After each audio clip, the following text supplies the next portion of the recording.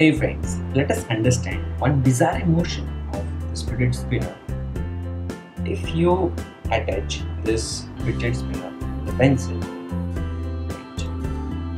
if I fix it, and if I attach it to the pencil and the book, that you can see, if I spin it and fold it like this, it will perform bizarre motion. See this motion. It not falls down, it performs some random motion. It is a result of actually two quantities. One is torque and another is angular momentum. So torque means if this rotates in this direction.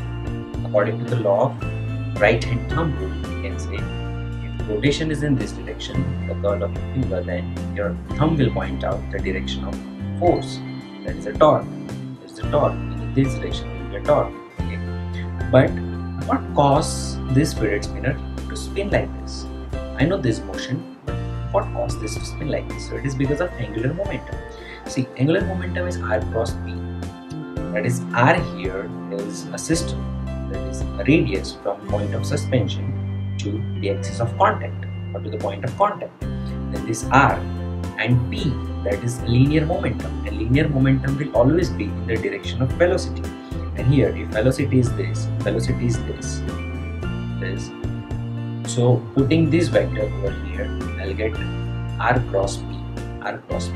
This was our vector, this was my r vector, this was my velocity vector. So r cross p, I'll get this motion, r cross p, I'll get this motion. So this motion will be continuous, this motion will also be continuous, hence it is this motion after a rotation is a result of angular momentum and torque system. Let us see one more time. If I spin it in the reverse direction, it will flip in opposite direction, and if I spin it in this direction, it will flip like this. So hope you have got the point. Thank you.